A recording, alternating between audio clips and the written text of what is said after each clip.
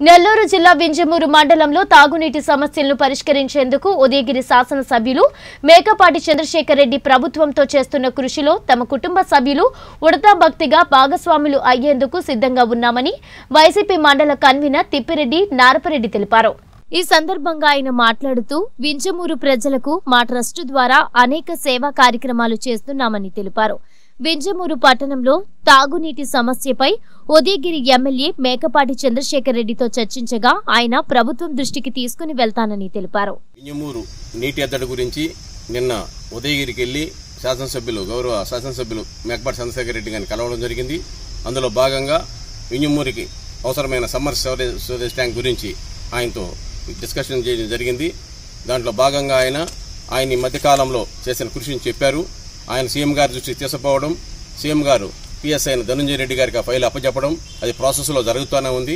దీనిలో భాగంగా ఏదైనా ఈ సమ్మర్ స్టోరేజ్ ట్యాంక్ కొంత మనం కూడా వెసులుబాటు చేయాలనే కోరిక మీద మా అన్నగారు ఇంగ్లాండ్లో యూకేలో ఉన్న మా డాక్టర్ టీవీ కృష్ణారెడ్డి గారిని సంప్రదించడం జరిగింది।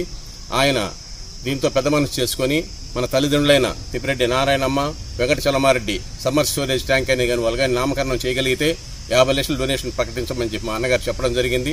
అందులో భాగంగా పూర్తిగా హామీ ఇస్తున్నాం। మా తల్లిదండ్రులైన Tippireddy, Venkata Chalamareddy, Narayanamma summer storage tank అని కానీ అమలు పరిస్తే తప్పకుండా మేము 50 లక్షలు డొనేషన్ ఇవ్వడానికి సిద్ధంగా ఉన్నాం। అందులో భాగంగా ఎమ్మెల్యే గారి దృష్టికి కూడా తీసుకుపోయాం।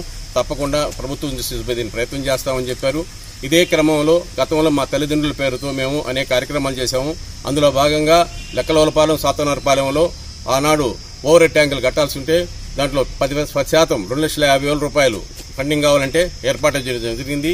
అదే క్రమంలో మా తల్లిగారైన నారాయణమ్మ పేరుతో బెంగళూరులో రీహాబిలిటేషన్ సెంటర్ అని చెప్పి ఒక సెంటర్ జరుగుతుంది। ప్రతి సంవత్సరం అనాథలైన బాలబాలికలు అందులో 50 మందిని పెట్టి వాళ్ళ చదువులు నేర్పి 6వ తరగతి నుంచి 10వ తరగతి 11వ తరగతి వరకు అటు చదివించి వాళ్ళకి ప్రతి సంవత్సరం 50 మంది ఉద్యోగాలకు పోతూ ఉన్నారు।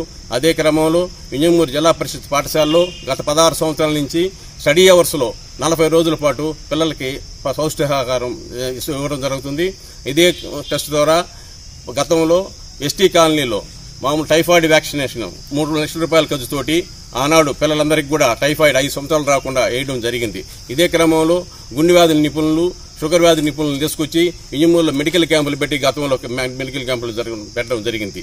మీ అందరికీ మనవి చేసేది ఒకటే, ఏదైనా ప్రభుత్వం చేయలేని పనులు ఏమైనా ఉంటే చిన్న వాటి ద్వారా చిన్న పనులు కొన్ని చేయలేదు ప్రభుత్వం, అవి మా దృష్టికి కానీ తీసుకొస్తే మండల ప్రజలకి ఎల్లవేళలా సేవ చేస్తూ వాళ్ళకి ఎట్టి పరిస్థితుల్లో అండదండగా ఉంటామని మీ అందరికి కూడా హామీ ఇస్తున్నాం।